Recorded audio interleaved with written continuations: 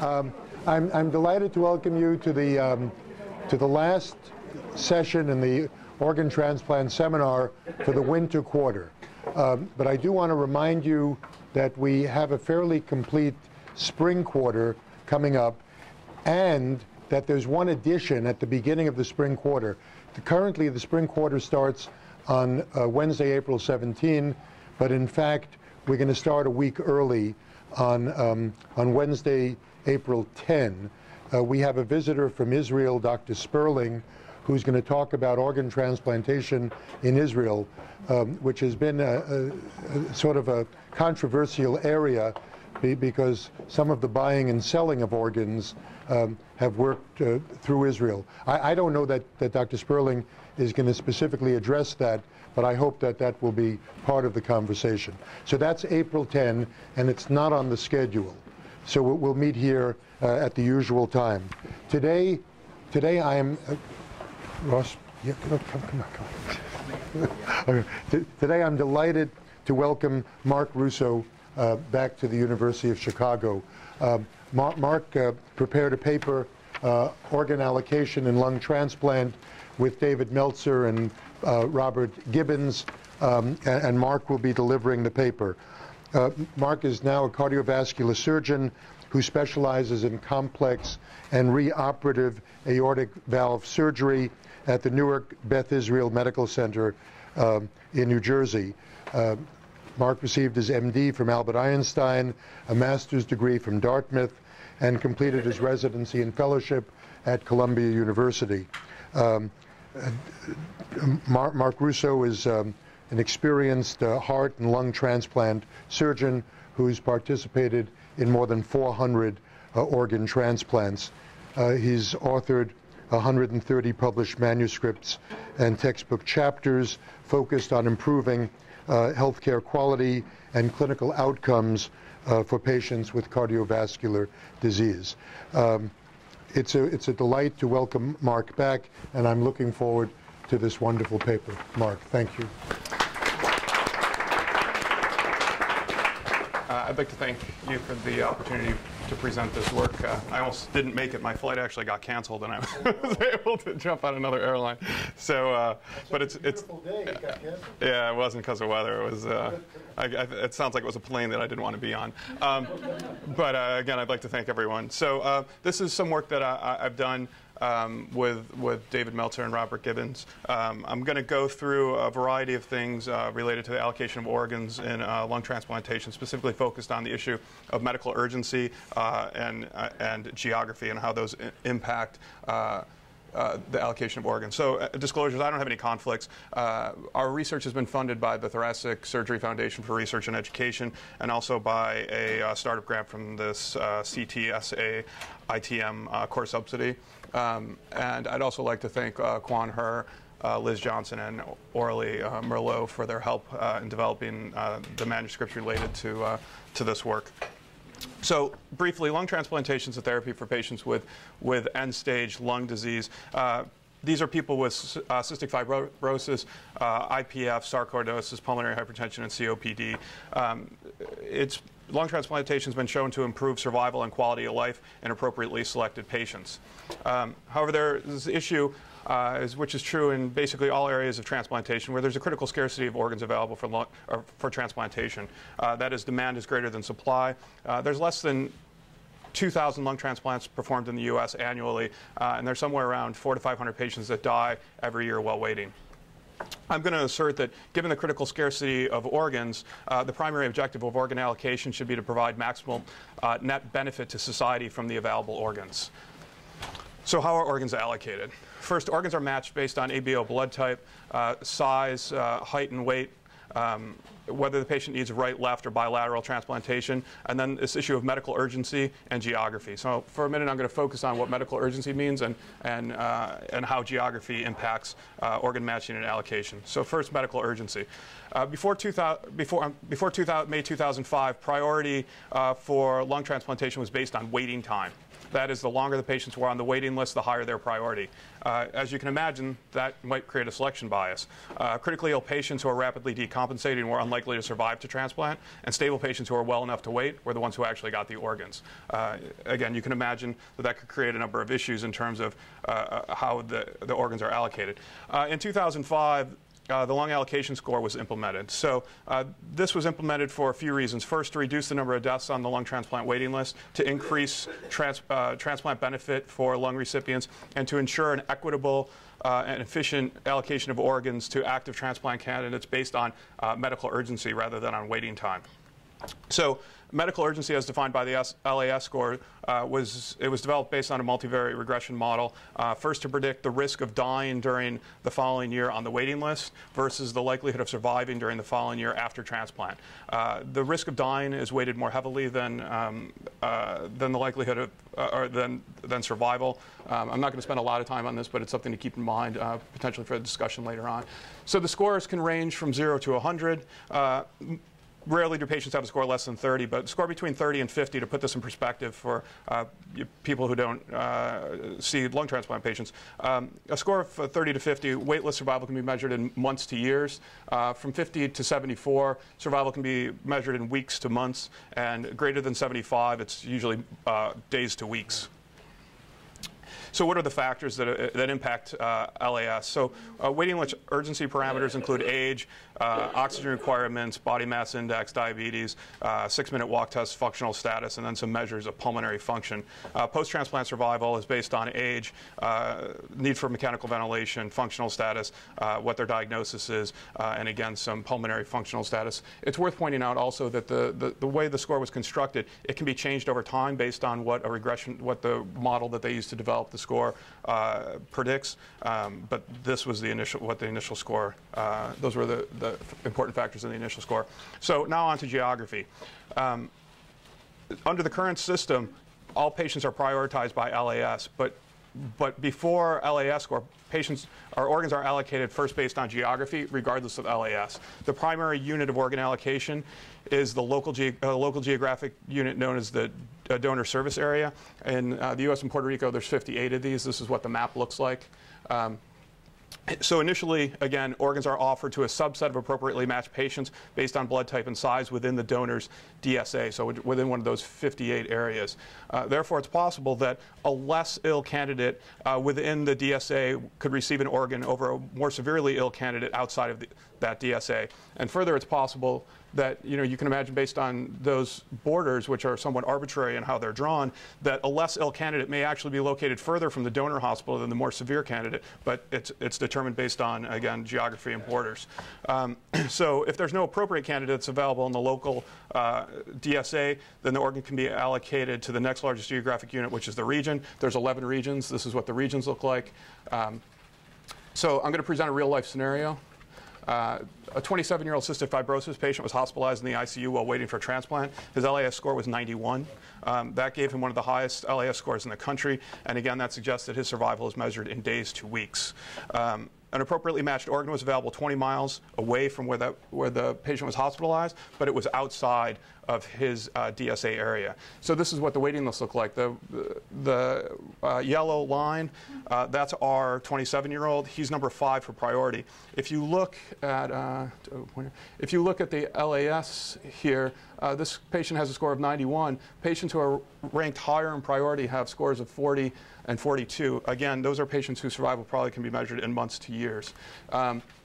These are patients of particular interest. Actually, the patient of 31. The reason I highlighted 2 and 3 is because 1 and 4, the patients, the organ was declined for reasons that I don't know.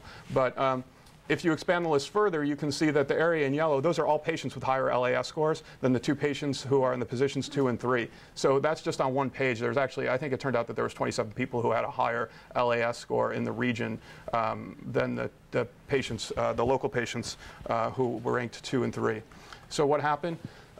So again, just to reiterate this, currently lungs are offered first to the subset of patients in the local DSA, and it only is offered out regionally if there's no acceptable candidate.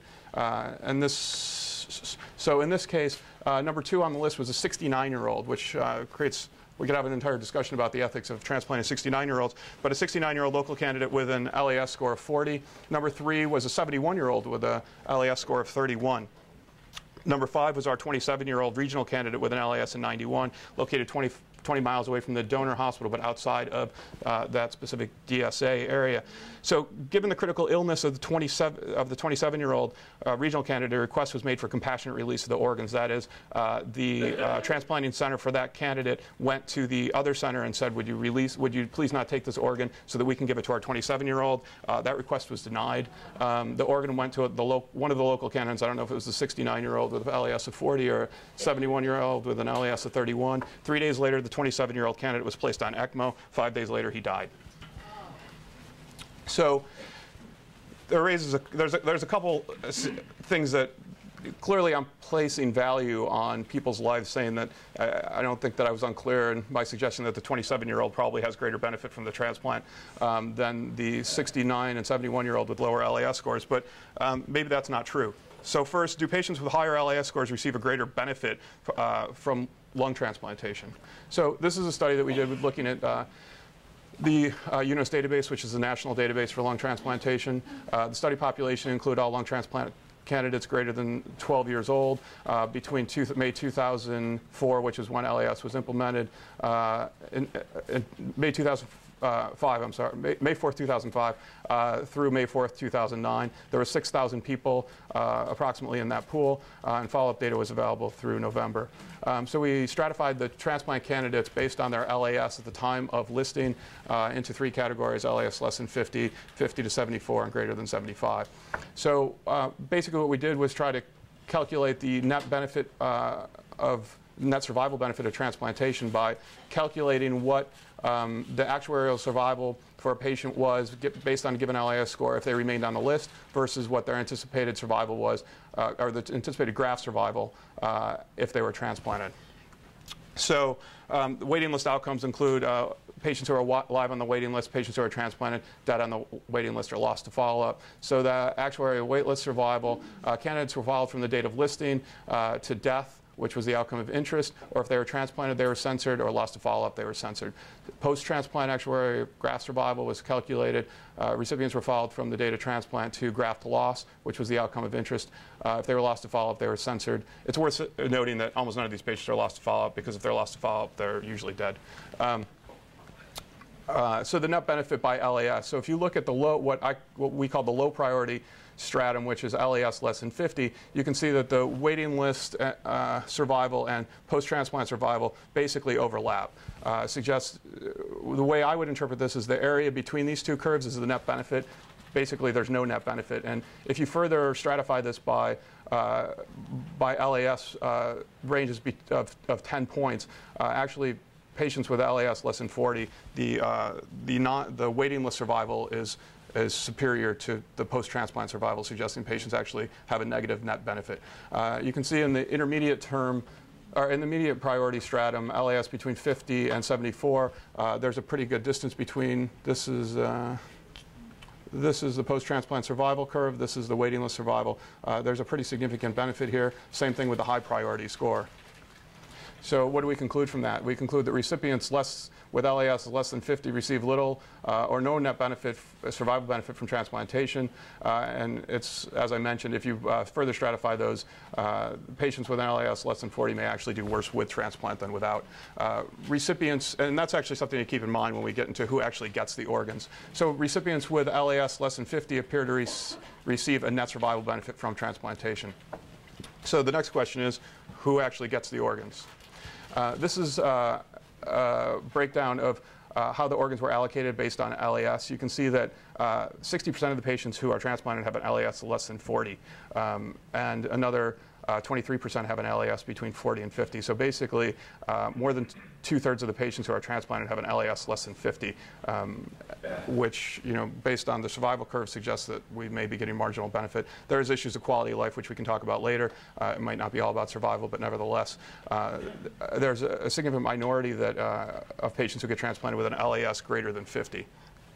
So looking at this differently, LAS score less than 50, most of the patients with an LAS score less than 50 are receiving lungs locally, and most of the patients with LAS scores greater than 75 are receiving lungs regionally or nationally. So that means that the organs actually have to be offered out into a greater area for the higher priority patients to receive the organs. So another study that we did, basically using the same data set, we looked at the distribution of patients who are listed for transplant and the patients who are transplanted by LAS. And you do see, in fairness, that most of the, so this is all of the patients who are listed with an LAS less than 40. These are the ones who are actually transplanted. So low priority candidates, those are patients who have an LAS less than 40, and between 40 and 49 comprise the vast majority of both candidates, so people who are listed, about 88%, and recipients, almost 90%. So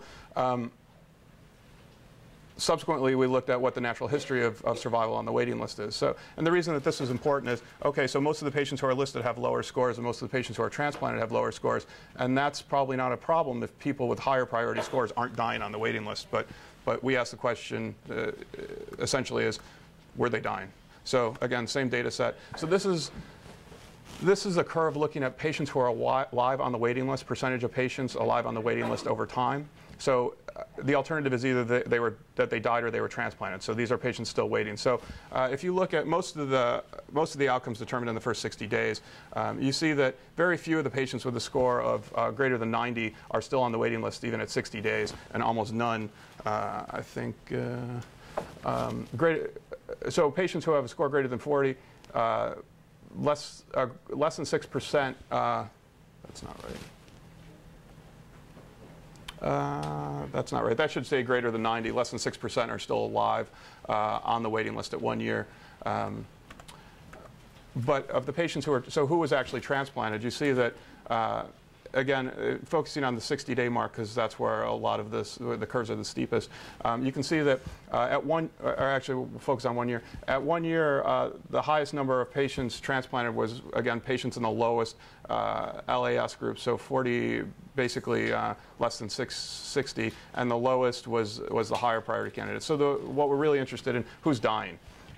You can see that at 60 days, 40% of the patients with an LAS greater than 90 were dead, and that it's a stepwise decrease as you go across LAS. So again, there's a fair number of patients who are dying with higher LAS scores while we're allocating organs to lower LAS patients.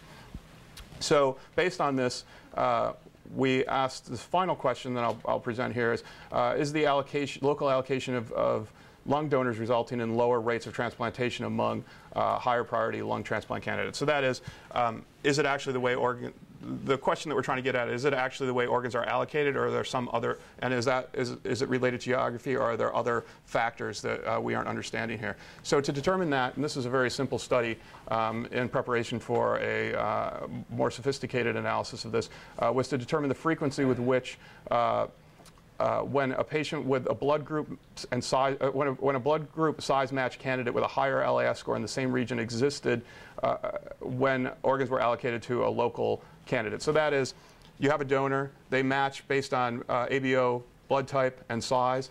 Was that organ allocated to somebody with a lower LAS score locally when a more urgent patient existed regionally? So we used the UNOS data. We got special permission from UNOS to, we actually got daily LAS scores for each candidate. Just to clarify, does this mean they would have gotten the organ if they'd been local? Yes. Yes.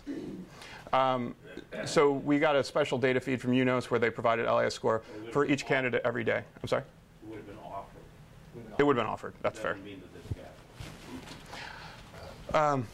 So what we were able to find was there was so we looked at 2009 data. We limited the analysis to double lung patients, and that's because it becomes too complicated to look at right versus left versus double. So there was 580 double lung transplants that occurred in 2009. The data that UNOS provided us actually had 5 million observations, because again, it's LAS for each day. So it was the day and the LAS score that was basically the observation. It's not patients. So we define an event as, again, when an appropriate ABO matched, height matched, double lung candidate existed in the same region as a donor, but the organs were allocated to a local candidate with lower LAS. Is that more clearly stated? Because I know that I stumbled over it the first time. So the primary outcome measure was what we called an event, so any event. And the secondary outcome measures, basically we looked at the LAS point differential. So that is, what was the LAS score of the local candidate who actually received the organ versus the regional candidate who did not receive the organ. And then we looked at the number of transplants that were impacted, and most importantly, the number of people who subsequently died after they were bypassed for an organ. So delta LAS, again, is the differential between the local patient who was transplanted and the regional patient who was bypassed. So any difference, this occurred about 3,400 times. A difference of greater than 10, it occurred about 800 times. A difference of greater than 25, it occurred 250 times. And a difference of greater than 50 occurred 63 times. So that means for each transplant, so each one of those 580 transplants, there was an average of 6 regional patients who had a higher LAS score, so greater urgency, than the patient who was actually transplanted. There was about 1.5 with a 10-point differential. There was on average, half a patient for a 25-point differential, and about 1 in 10 transplants had a differential of greater than 50 points. So how many transplants did this impact? So no point or any point differential, it was 480. So that equates to about 83% of all transplants. There was somebody who had higher urgency who was not transplanted. A differential of greater than 10 points, it was about 55% of the transplants. A 25-point differential was about a third of the transplants, and a greater than 50-point differential was about 8% of the transplants. So this is what I would view as the most important, even though it wasn't the primary measure. I think this is this is sort of the upshot. So how many of those patients subsequently went on to die? So any point differential, 15% of the patients went on to die. If there was greater than a 10-point differential, 27% of those patients went on to die. If there was without being transplanted. If there was a greater than a 25-point differential, then about 1/3 went on to die. And if there was greater than 50-point differential, about half of those patients subsequently died. And well, presumably some of the people who wouldn't have gotten the lungs, if these people got the lungs, would have died too. So do you sort of take that into account somehow? I don't for this, and there's 2 simplifying assumptions here, and Ed pointed out one of them that, irrespective of your question, one problem is we don't know why the patients weren't matched. So it's possible that those patients would not have been transplanted anyway. So these are sort of an overestimate. But I'll also, so to answer your question, in terms of would someone have died subsequently? It's interesting if you look at, and I'm not going to present this data, but if you look at patients most of the patients who are transplanted had scores lower than certainly lower than 50 and even lower than 40. When I say most, I mean like 90%.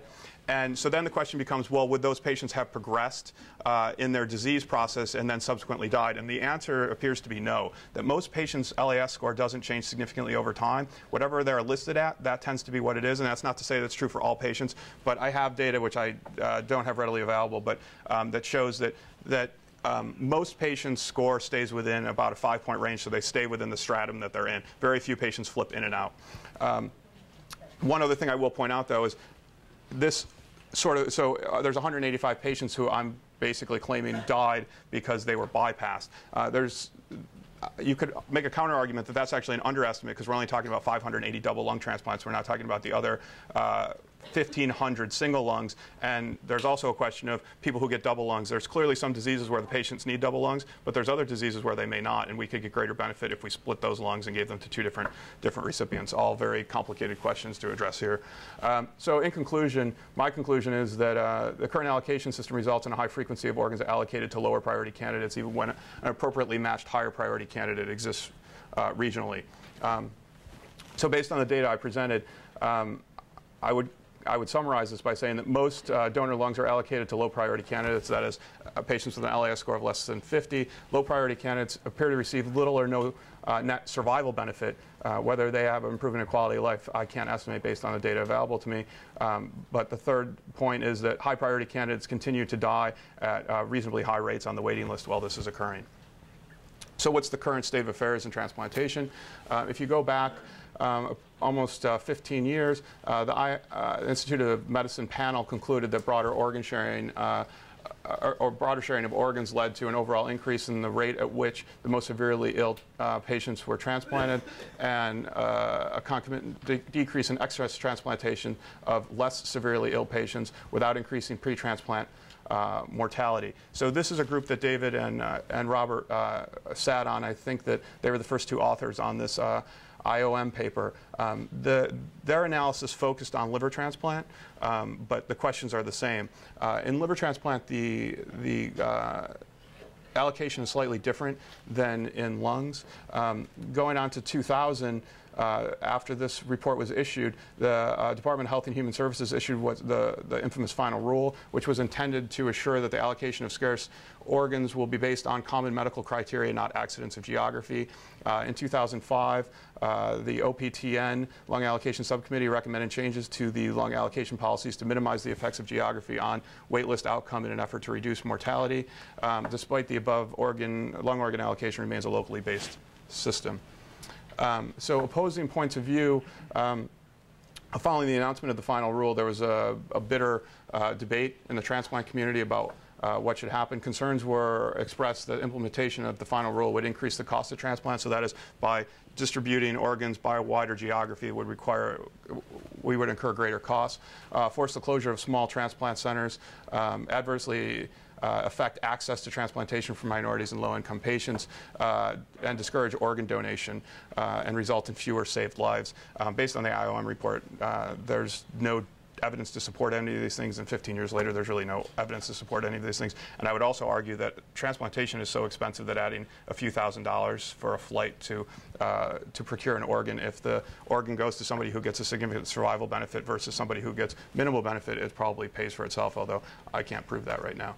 So what future studies are we doing? So basically what we're interested in, and this is really the upshot of this, and unfortunately we don't have final data to present, but using the same analysis that was used for the IOM study, which was a mixed effects regression model, we wanted to test our central hypothesis that organ sharing over broader geography would result in better organ allocation as measured by higher rates of allocation to higher priority patients, improves survival on the waiting list among lung candidates, and increased net benefit of lung transplantation.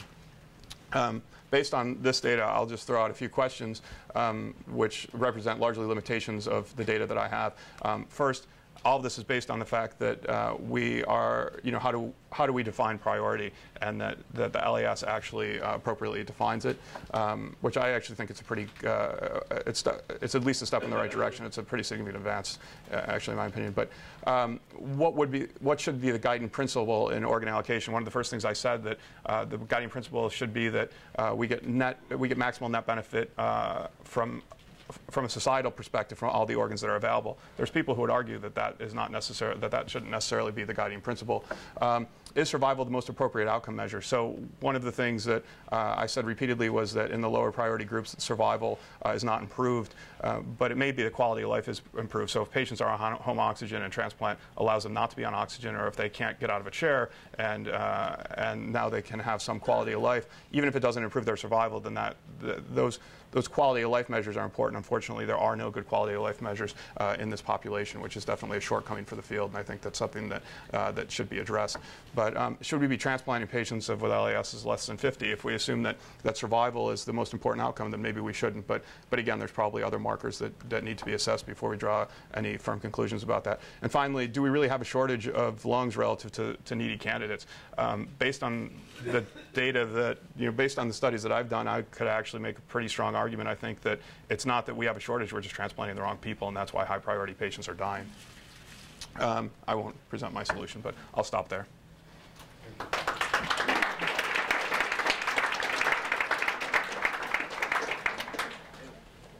Thanks for your talk. I'm actually a supporter of regional sharing of organs, but when I listen to you talk, I'm actually struck by, it seems like the solution for this is maybe geographic sharing of organs, but it may also be sort of more policing of the list, because it seems, I mean, if it's true that people who, once they're on the list, don't really have a change in their score, then some people are being listed too late, and other people are being listed probably too early. And I don't know if the geographic sharing would alleviate that, or if there could be some additional list management that might help. Well, I mean, there's people who are certainly more expert in this topic, and if you want to weigh in at any point, then please do.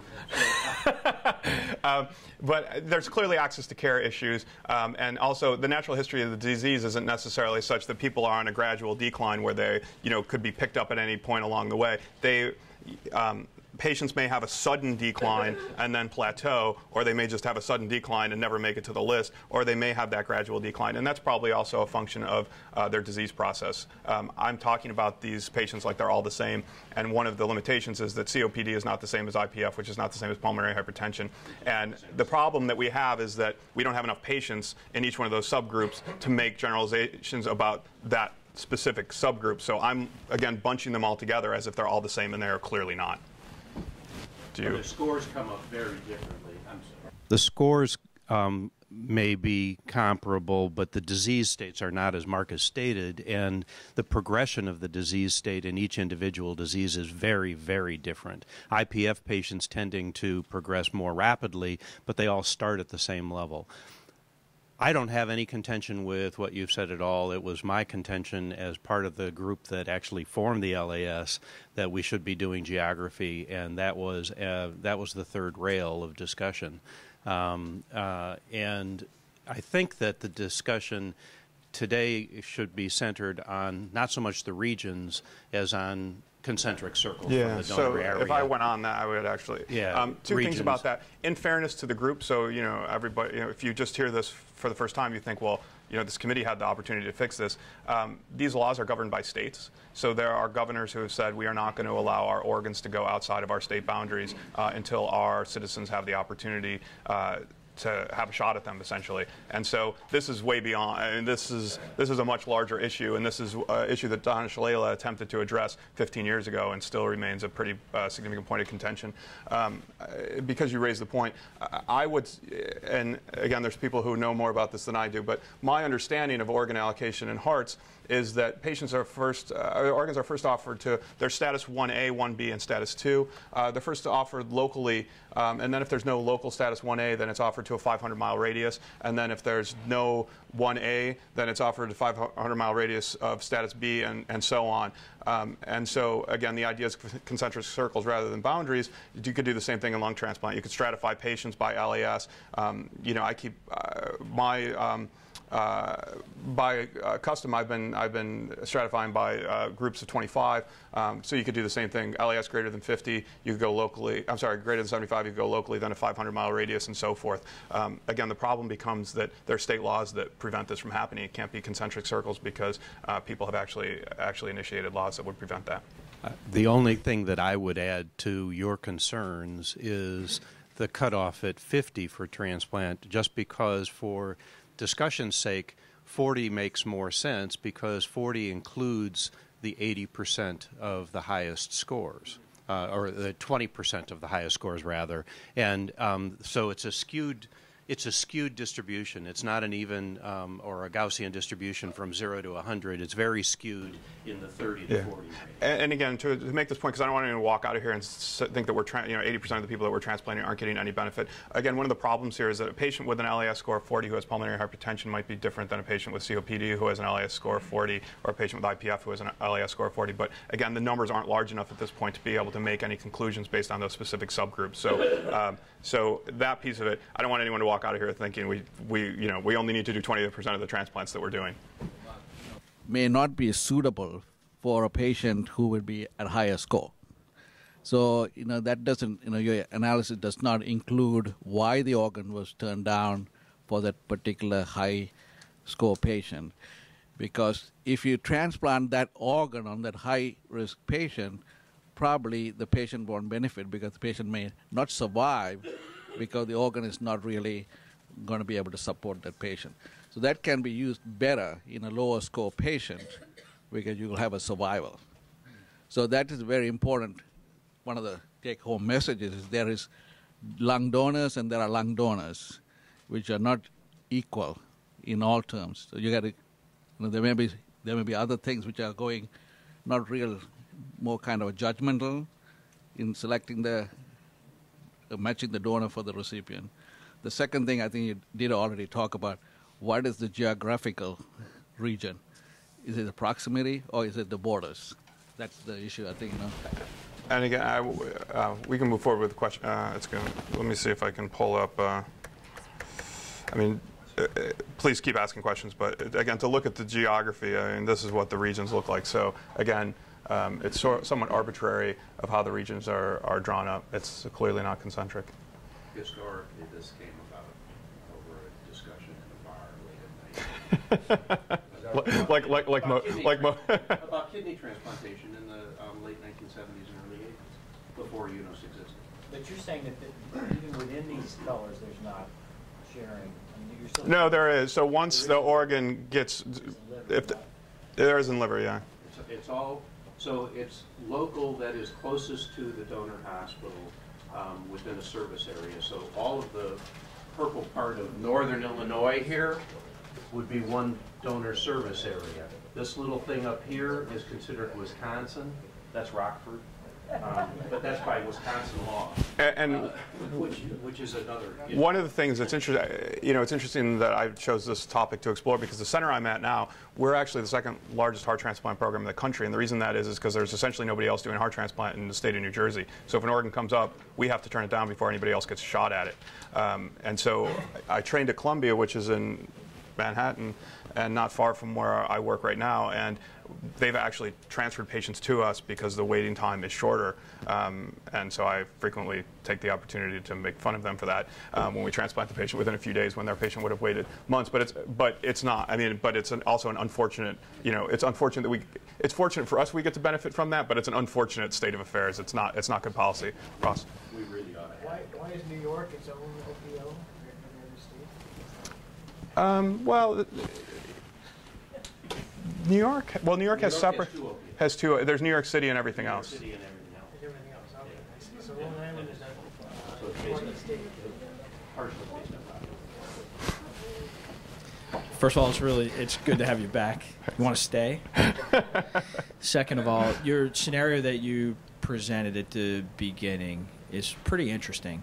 Not just because figuring out who's sick and who's not sick, but that another center wouldn't say yes to having a really sick kid transplanted. You have no idea how interesting that is, and I don't want to say what the details of that scenario are, but it involves me, the center. It didn't happen. It happened somewhere else, but it's people who we know.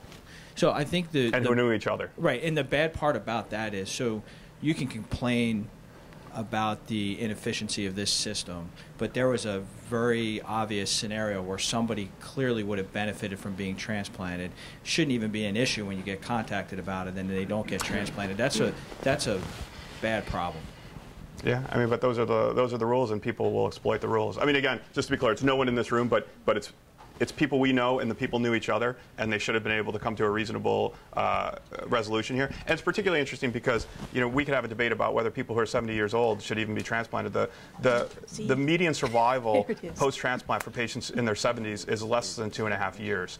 The 27-year-old cystic fibrosis patient, he probably has the best opportunity for long-term survival of any of our candidates. So there's a huge inequity in terms of what the potential benefit to that patient was, and what the I don't know what the outcome of that patient, although I could probably find out what the realized benefit from that specific organ was. It's a really interesting scenario, but it happens all the time. Could you go back and talk a little bit more about the two notions that you had in one of the earlier slides? What does priority mean? It seems to me that that's related to the one that followed. What principle are we following? Yeah. So would you explain in general what that question, what priority means, and then what your own priorities would be? So that's what's confusing about this. The way LAS is presented, we would say the guiding principle is LAS score, and that's how we allocate organs. But clearly, what trumps that is geography, which is why we keep going back to geography. So priority is determined, again, based on what you're into, and at any point, because you were on the committee that did this, and so you're much more expert in this than I am. But the LAS score was developed based on a multivariate regression analysis of the UNOS database to determine factors that were predictive of both survival on the waiting list in the absence of transplant and survival post-transplant. So in an attempt to determine who would get the greatest net benefit, that's what that score represents. Now, one of the issues here is that you would think, well, the sickest patients, you might think quickly, the sickest patients are going to get the greatest benefit, but they might be so sick that they will have a poor outcome post-transplant or, in the absence of or with transplant. So that's one of the issues. And so, I'm sorry, I don't mean to. So one of the issues is LAS would suggest that the patients with a score of 90 have the highest benefit, but again, their survival in the absence of transplant is weighted twice what their expected post-transplant survival is. That might not be the right ratio, and so if you go back to my analysis where I showed you the areas between the two curves and suggested that, well, maybe it's, who is getting the greatest net benefit. By my analysis, it's actually patients with a LAS score of about 60 or 70 who get the greatest net benefit, because the patients with 80 and 90 are so severely ill that many of them just die immediately after transplant, so they never achieve that benefit. Whereas the patients on the lower end of the spectrum, many of them would live for years in the absence of transplant. So are you saying then that the priority means the number of survival years? It's a predicted number of percentage of survival of the coming year is how the score is calculated. Coming year? 1 year. That's how it's calculated. We looked at it at 1, 2, and 3 years of survival, and they were approximately the same but more controllable at 1 year. So that's why we chose the number. It was statistically a stronger measure. And I take it from the talk that you would have some qualms about that because the quality of life during that time is well, the not problem considered. is that, each one of these steps, so first of all, we're talking about 1 year survival. Clearly, when you do a lung transplant, it's a $250,000 operation. We're hoping to get more than 1 year of survival out of the patients. There's a number of limitations. Is it absolute survival, or is it quality? Is there a quality of life or some other measure? There's so many. It's very difficult. And the other problem one of the problems with lung transplant is, and again, there's people who are more expert on me who can comment on this. I would say that the current era of lung transplant didn't occur until the early 2000s. So we don't have a lot of long-term follow-up. We don't have huge numbers of patients to look at. Liver transplant, kidneys, they have huge numbers of patients that they can look at. It's difficult in this area because there's a smaller number of organs that are available. If you're asking me what my opinion is, the guiding principle should be that the organs should be allocated based on the greatest net benefit to society. Do I know how to make that happen? I don't. I think it would be having long-term survival, having good data, looking at longer-term survival, say 3 or 5 year survival, and determining it based on, again, the net benefit of transplant versus not transplant. But again, that's much easier to say than it is to really hash out. Thank you for such a intriguing and talk. But so the other side of the equation, you kind of just discussed this briefly, is the whole outcome after transplant. And we know that patients that have the higher LAS scores actually do poorly after transplant. And as a lung transplant, in the lung transplant community, we kind of wonder what is the best gauge of when we should say no to a patient who's too sick.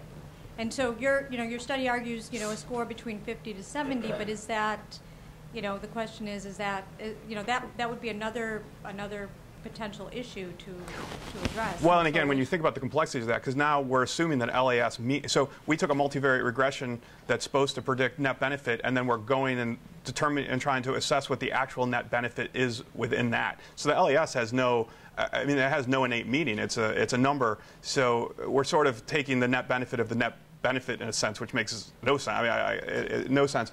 But I think the real issue is, again, trying to come up with a regression model. First, so what's the outcome measure? What's the balance between survival in the absence of transplant and post-transplant survival? And then determining what the net benefit from that is. So there's issues with how the score is calculated, making sure that you have the appropriate data to even do that, which I'm not sure that we do, because again, we have to focus on 1 year because that's where we have enough patients to really be able to look at 1 year survival. If we looked at 3 year survival, then from we would basically eliminate 3 or 4 years of data, so that would give us 6,000 or 7,000 fewer patients in our sample. It's a complex issue. I don't think there's any, and that's why I say I think the LAS is a great step forward. It's clearly not perfect. To the credit of the people that developed it, it's sort of a living equation in that it should be reassessed over time and further improved. And that may mean that the balance between post-transplant and waiting list survival is adjusted. The factors in the model are changed over time as we get more predictive models. The model, for anyone who's a statistician here, the area under the curve for a model in predicting lung transplant survival at 1 year is probably about 0.65, and that's whether you can just use regression analysis, or you could use more complex computational systems, and it still comes out to about 0.65, which is not a great model, quite honestly. I'm sorry, let me say one other thing. And the other thing that we have to assume is that patients who aren't transplanted, that's them being censored does not bias us. I mean, patients may not be transplanted, may be delisted, and presumably those patients die, although I don't know that for sure.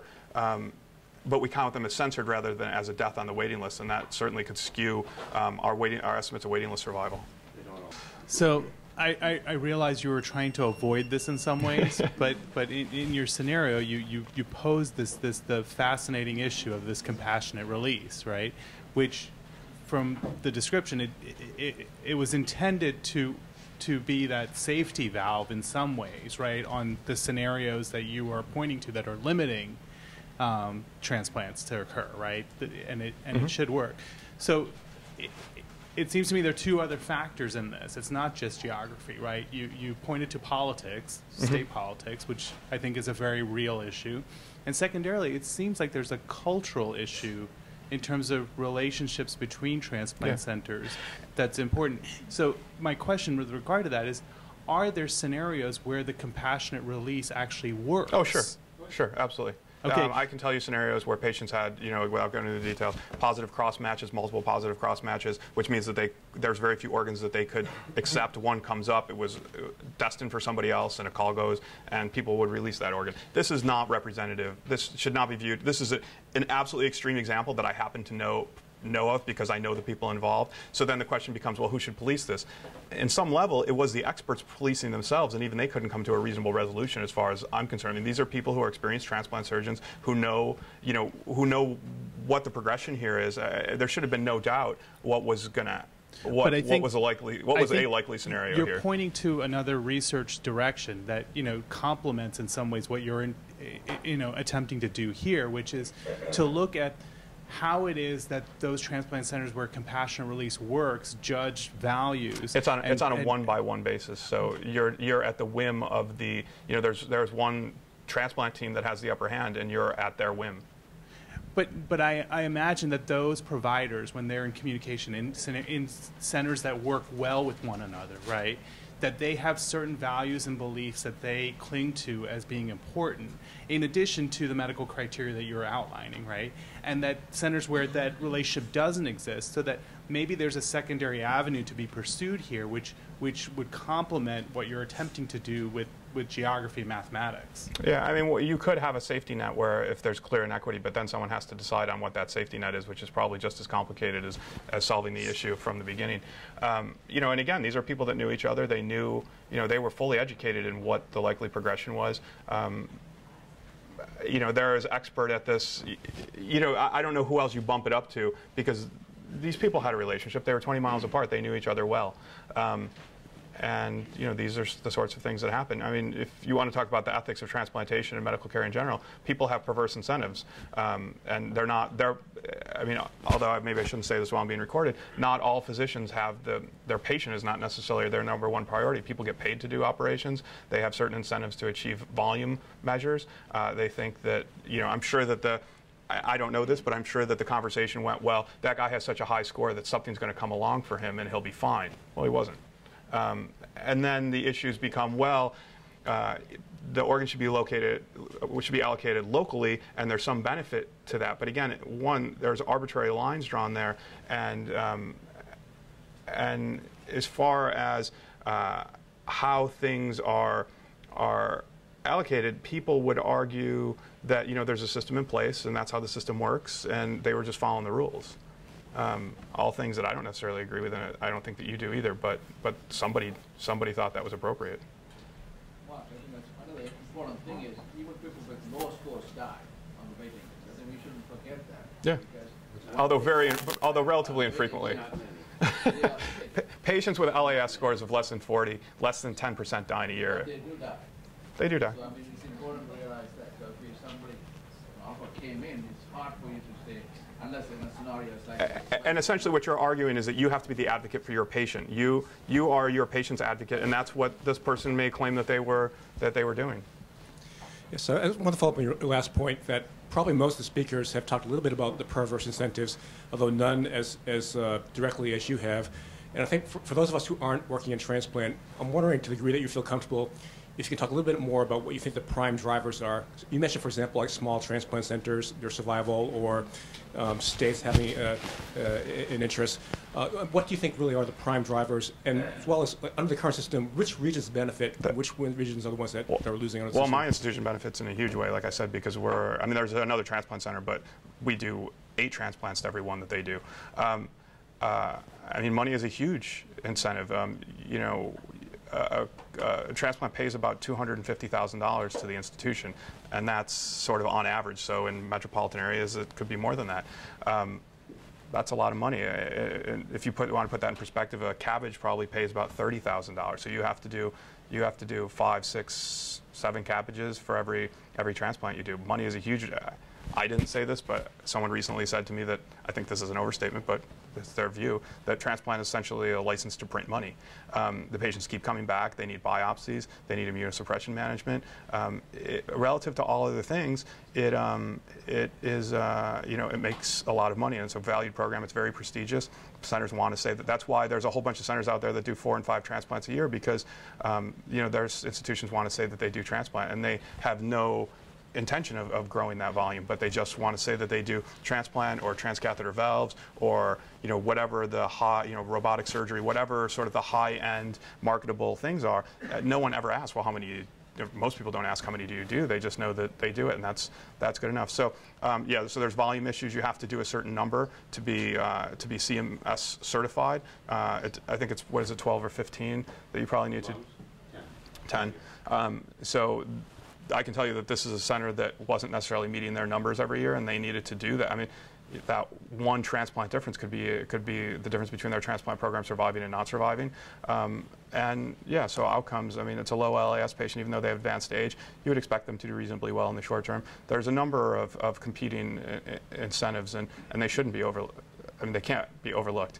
Can't be factored in the context of this, but particularly in transplant, prestige and money have a lot of, I think, impact on the decisions that people make.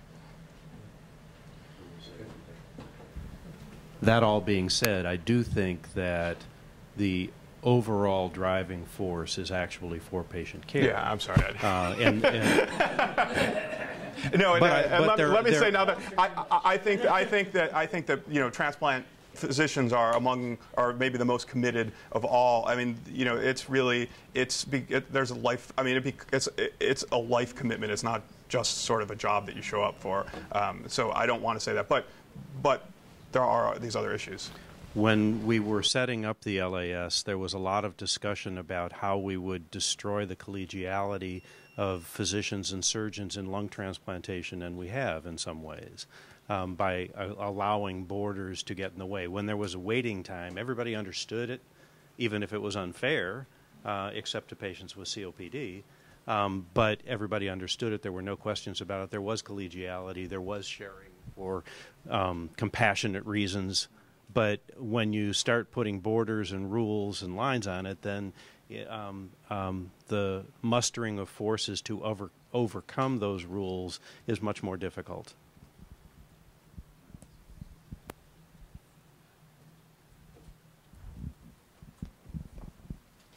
Just given that what you described, it strikes me this may be one of those cases where when you put the rules in place, people's psychology changes to, well, am I keeping the rules, rather than, am I doing the right thing? And, I think about Chris Castle's essay, Knights, Knaves, or Pawns.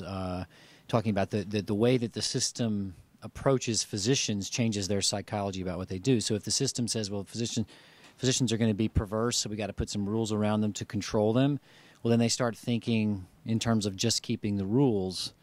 And we see that with billing. You know, when in '98 or whenever it was, when Pennsylvania was fined $40 million for upbilling, they put all these rules in place, and now everybody upbills because the rules allow it to.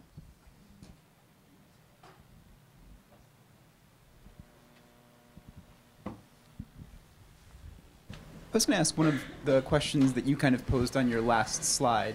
If it looks like, at least from a mortality standpoint, there's no benefits to transplanting an LAS below 40, has there been any medical research or discussion about whether there should be a cutoff at the lower end of when we should even offer a transplant?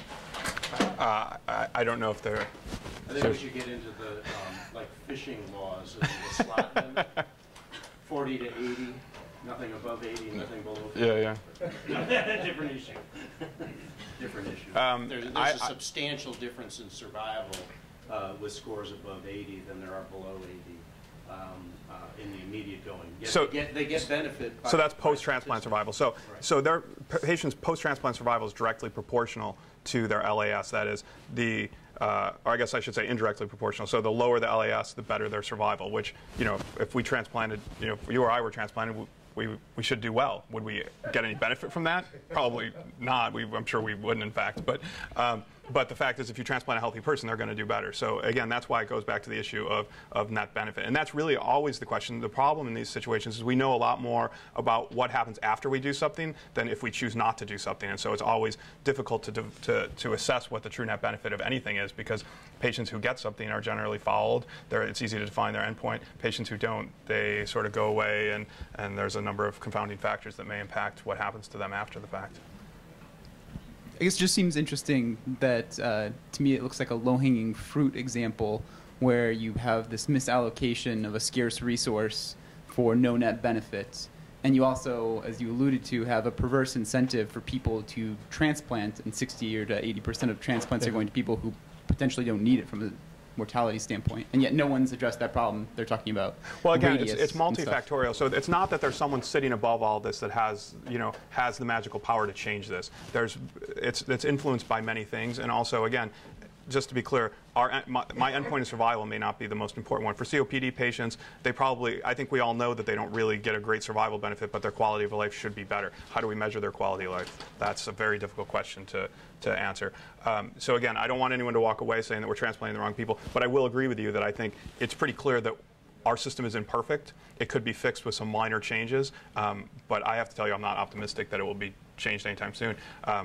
As an aside, I got a call yesterday from somebody who was on the chairman of so STS is the main thoracic surgeon society. I got a call from the person who chairs the media and public relations subcommittee, which I'm actually on, to apologize because my paper, because one of these papers is in print this month, and it was up for sort of a press release and for them to promote, and they chose not to because they thought it was too negative, and they agreed that it was obvious that there's a problem in the allocation system, and they don't want people walking around thinking that the lung allocation system is perverse, which I totally understand and agree with. I thought it was actually very nice of him to call me and apologize and unnecessary, but it is interesting. When I give this talk to a group of lung transplant surgeons, people get up and there's the number of people who agree with the number of people who disagree is usually about 10 to 1. But I still don't think it's going to change. Thank you, Mark, so much.